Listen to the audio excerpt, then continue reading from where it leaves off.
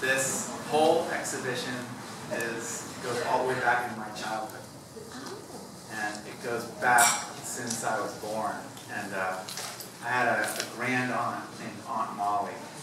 And she was this woman that grew up in Martha's Vineyard in the East Coast, Boston, Martha's Vineyard. And I didn't know who she was or what she was doing because I wasn't even born. She's running around as this young, wild sculptor, knowing a bunch of different people. And as I know how it is, you're an artist, you're young, you meet people, you're running around the world. Well, at that time, she was running around with a group of people that consider themselves as these kind of mystics. People that were involved with like chants, and they were artists, they were painters, sculptors, photographers. And every time when I was a kid, my grand aunt would come out and drive. She'd just show up on our doorstep, and she would drive like in a Jaguar. It'd be a different car every time, but the car was filled with feathers, stones, all kinds of things. And our family never really could quite get what's going on. She was an unusual person, so I've got a lot to say. But anyhow, she ended up just spontaneously showing up, and she would bring like this world of kind of new experience to everyone in our whole family. And she knew Paul Caponigro. And so that was prior to my life. I was born in 1963. She knew Paul in the 50s. And she bought Paul Caponigro, his first enlarger, and bought him, I don't know how she bought all this, and bought him a camera, and bought a light meter, and they'd run around together in Massachusetts in the vineyard, and photograph together. And they photographed a lot together, learning photography together. I think Molly wanted to learn how to be a photographer. And so Molly was married at the time with a guy named Herbert, and they all supported everybody on the vineyard, Martha's Vineyard, including Paul, and in Massachusetts. And there were a group of other photographers. There was another photographer named Maria Casindas, and she and Paul would photograph, I guess, these dolls and things in the 50s, little faces. And I guess faces back then were very important, you know, for like kind of the psychology and kind of the interest of the persona and such behind these dolls. So when Molly passed away, I ended up getting and receiving all these incredible photographs of dolls and sticks and snow, things with no names on them. I didn't know who did them. And like I think about 5 or 6 years ago, Paul Caponigro had a show. Scott Nichols back here was with me, as well as Benny Chin. Benny Chin was with me, who was a great, great photographer. Who was great. There's like a whole group. We got Stan Zernick here. We have David Johnson over here. We have Charles Wong. I don't know where you are, Charles. Over there. Who am I missing? Who am I missing? And a group of photographers at the time that all knew Paul.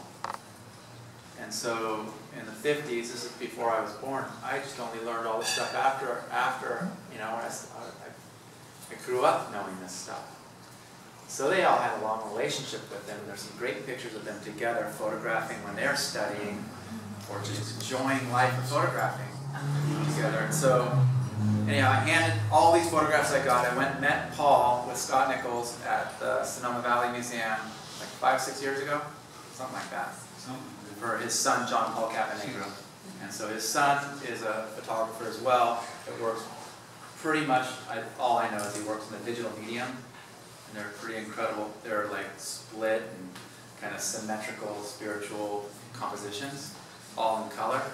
And so we went to that show, and we met Paul there, and I brought the bag full of all the goodies that I got from my aunt who passed away. And I spread them all out on the table, and Benny Chin, myself, Scott, and Paul Caponigro, we sat down, and I started pulling things out, and Paul's just, his eyes are just flooded with tears, because he's looking at a picture of Molly Kahn, who was my grandaunt, who did this whole number with him in his life. And so this is my background of just getting to know this photographer's work. I didn't know how important of a photography he really was until I started getting older and older and older. recognizing that he was a photographer that devoted his entire life to photography. And not many people devote their entire life to doing fine art photography. There's only a few people in the world that can actually pull it off.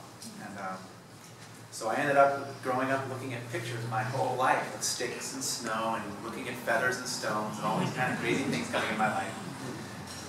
And so I've always been very curious about photography as a young child because of this unusual relationship. So my eyes were open to photography. Now I stand here and I see a lot of people are photographers here. There's some great artists here. So it's so important. This exhibition is important to me. It's integral to who I am as a person. And it's also, I have so much respect for the imagery that's on the walls. I mean, I grew up smelling a book that smelled like Martha's Vineyard of these, dandelions and sunflowers. I mean, I would like smell the book because I inherited the book. I go, that's Martha's Vineyard. And Molly, she was such an unusual person. Wherever she'd go, she'd douse everything. She had a little dowsing pendulum in her pocket, and she'd just say, is Stefan going to go? Is Stefan going to school? At that school? Is that the school he's going to go to? Oh, yeah. It looks like you're going to be going out. Let's go. Get in the car, Stefan. Let's go. Jump in the car and keep off feathers and stones and jaguars and flying over the hills and find this incredible kind of unusual place that was destined. It was destiny through a pendulum. And so this is the life Paul is about. Paul's work, it's about this kind of, just finding these very special visual experiences that he just stops and just must. I mean, he's not here. And I can't speak for him, but I just know how, as I'm a photographer, I'd say it takes a lifetime to kind of make these images come true and be so important. And each one, I look at each one really is just super, super important when I think of him.